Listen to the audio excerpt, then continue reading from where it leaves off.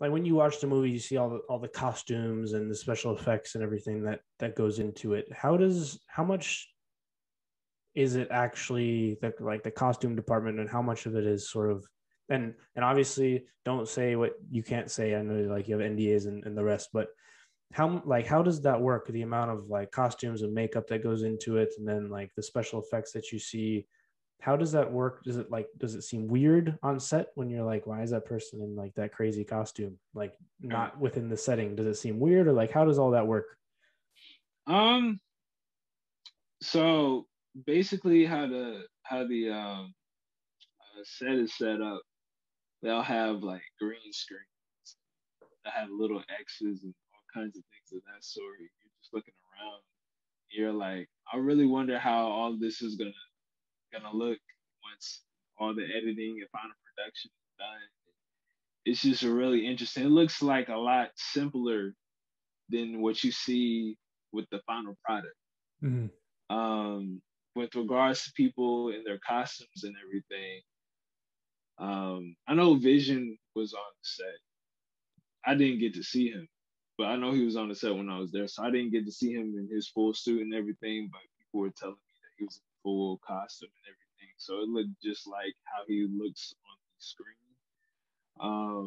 But yeah, just walking around, seeing people, seeing because even on the Falcon and Winter Soldier set, I didn't really see Anthony Mackie in his Falcon costume or the guy who plays Bucky in his Winter Soldier costume or anything of that sort. They were just mainly wearing like regular clothes, going around scene with regular clothes, or it was regular clothes when they're in the town and when they were in the club scene. Of course, they have like club like clothes on. Mhm.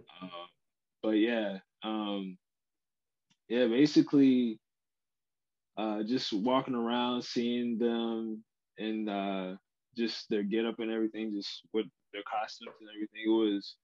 It was pretty. It was just a cool experience, man. That's the only thing I can really say about it. It's just a really cool experience. It's cool to see how everything comes to life. The movie magic, as they call it, Mhm.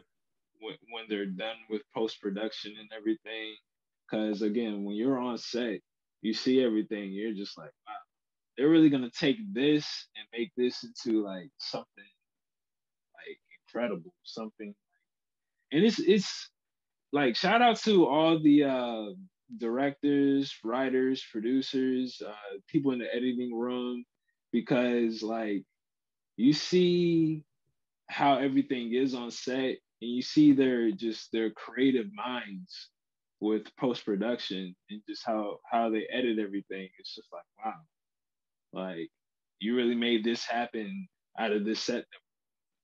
Like Yeah. like you see like when you're on set like a field or something of that sort, and then you see it when you actually watch the show, and you're just like, wow, they really made this field like expand a lot.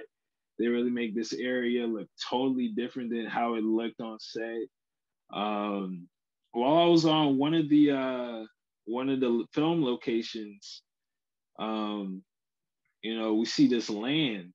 And as we were driving by it, they were telling us, they were like, yeah, over there, that's Wakanda over there. I was just like, really? I was just like, that right there, that's Wakanda? It was just like a whole, just like regular old grass field. But when you really look at it, you're just like, oh, wow, that really is Wakanda. Like, you really look at it and, you see the battles that they had on the field and Mhm. things of that sort. So you're just like, wow, it's just incredible what they're able to do with, um, you know, the film locations and sets and how everything is set up. Just the movie magic there, great. Yeah, you hear so much about movie magic when you watch interviews or something like that. Can you